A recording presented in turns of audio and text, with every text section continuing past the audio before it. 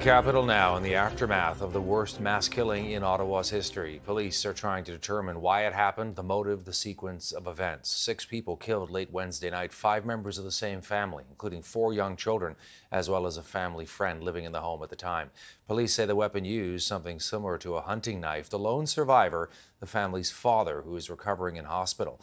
A local community setting up a vigil to honor and remember those who died.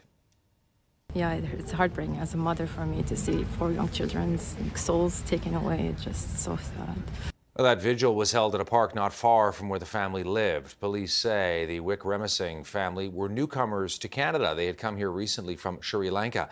A neighbor who knows the family also saying the father was attacked as he was getting home from his evening job as a cleaner, and the father was the one who ran out of the house screaming, asking neighbors to call 911. Let's go to the scene. CTV's Katie Griffin, our eyes and ears. She's standing by near the vigil right now. Katie, bring us up to speed with the latest. Well, as you mentioned, just horrific details that are continuing to come out about what happened just a few nights ago. We're learning now from police sources telling CTV News that they're trying to figure out if one or more weapons were used in this, and that the primary weapon used resembled a hunting knife. So just absolutely horrific details, and it comes as people are really wanting answers as to why this could have happened, what would have caused this to happen. And more people are coming here throughout the day. This memorial continues to grow.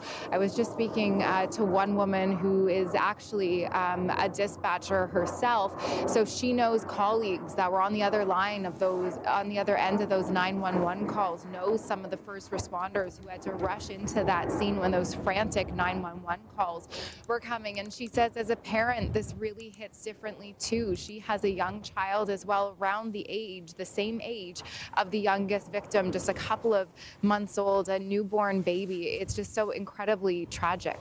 We're going to show Katie the suspect in this case, who was arrested and has now been charged with 6 counts of first-degree murder and 1 count of attempted murder.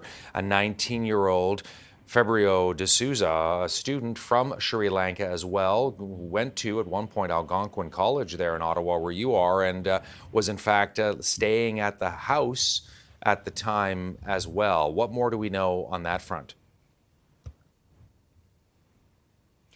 Yeah, that's really all we know at this point. Police saying that they are kind of now understanding more about the dynamics about what went on, but are going to have to dig deeper as part of this investigation into that relationship between this student who was in Canada studying at Algonquin College, at least as of last year, and this family and the victims. And we don't know if the suspect knew the victims prior to coming here, if there was a family connection, or if it was just someone who was staying in the home while they were studying. So certainly still a lot of questions about this suspect. CTV's Katie Griffin there in Ottawa, in the suburb of Barrhaven, where this happened on Wednesday night. Thank you, Katie.